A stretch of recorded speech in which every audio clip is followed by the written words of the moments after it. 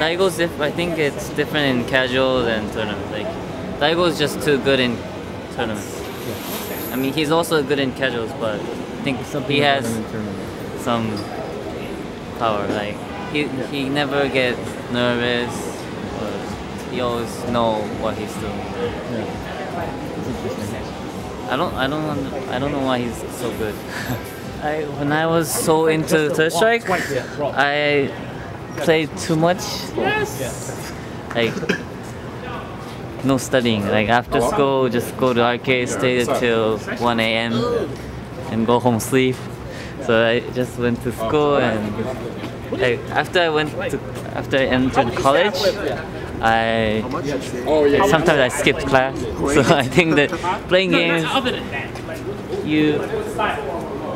maybe you get into it too much sometimes.